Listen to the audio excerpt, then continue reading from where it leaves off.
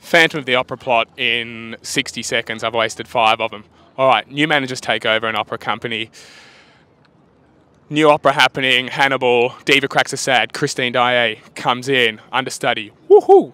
Phantom digs what she does, brings it down to his lair. Phantom appears here, Phantom appears there. He sends notes, he does some killing. He's pretty intense.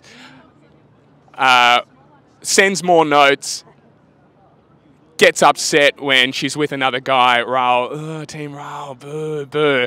Chandelier crashes. Everyone goes out to the bar, has a drink. Everyone comes back, masquerade ball, more drinking on stage. More notes, more love mayhem, more Phantom appearing everywhere, more great songs, epic songs, the best songs. More lair action. Raoul comes down to the lair. It's like a trimance, all sorts of things going down. She has to pick who she wants to be with. Who does she pick? Stay tuned. Come and see it at Sydney Opera House. You'll find out.